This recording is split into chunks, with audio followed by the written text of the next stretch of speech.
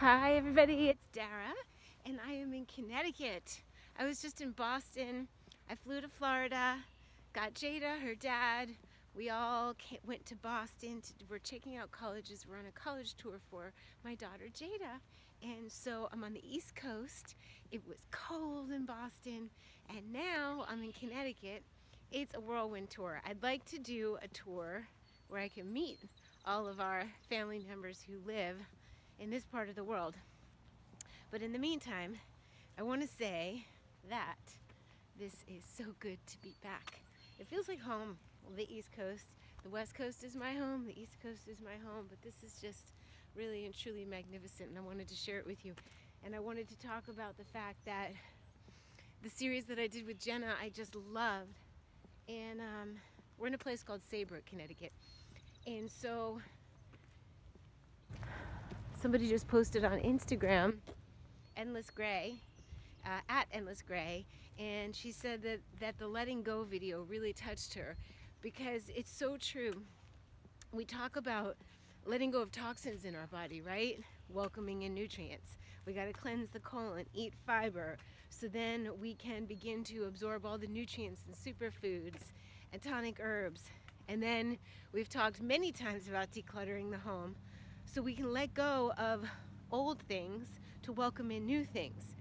And the things, there's a heart. Look at that. So letting in the new things,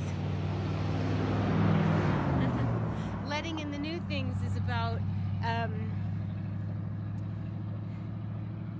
things are not just things, right? They're so hard to let go of because they represent feelings, they represent belief systems, they represent people. Our things represent people. So letting go of the things themselves, it makes it harder because they're attached to ideas, belief systems that we won't be able to afford it again. Somebody gave it to me. If I give it away, I won't remember my loved one. I've had it so long. I invested much in it. Whatever it is. So, like, I spend so much money on it. I feel bad getting rid of it. There's so many reasons why we hold on to things, but what I found is that it's always psychological. And so when we do all of this letting go, and I want us to do it with the idea that we are welcoming in, we're not just letting go, we create a vacuum, we create space, and then we also start taking a look, or at the same time, at some point in time, we start taking a look at the people that we thought were okay to commune with all the time, and we realize maybe they're not anymore, that it's not the best fit. It's not the best use of our energy, or it is taking up space that could be taken up by somebody else. So we have to be willing to let go, and that is so not easy. I am here to tell you that I think that letting go of people and connections and energy with them is probably the trickiest of all. There's cords that tangle, there's ties that bind. And so my mom used to say snip snip, meaning she'd go snip snip, meaning it's time to let go, it's time to cut the cord.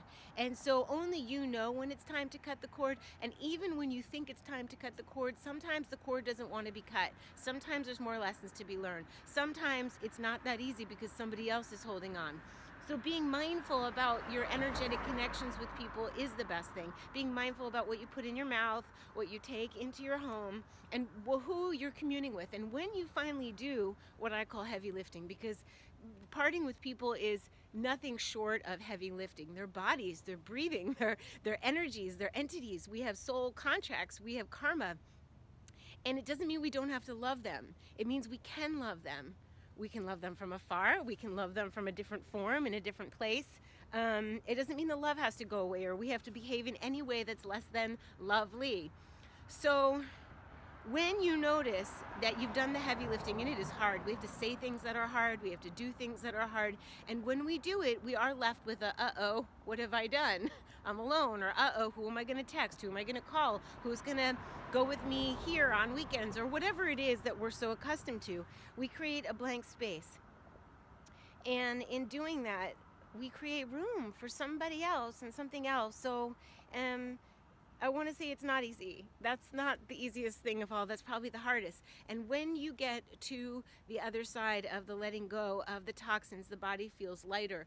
The home feels lighter when we let go of belongings that don't serve anymore. And when we let go of people that do not serve us anymore, we feel a freedom that is almost indescribable.